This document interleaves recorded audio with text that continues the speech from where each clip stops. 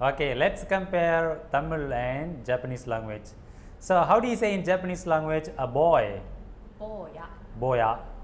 Basically, in Tamil, for a boy, we say paiyan. Yes. How do you say in Japanese language crow? You know crow? Karasu. Karasu. In Tamil, for crow, we say kaka. How do you say in Japanese language money? Money. Kane. We have a word in Tamil language for money, that is kasu. How do you say in Japanese language shirt? Sode. Sode.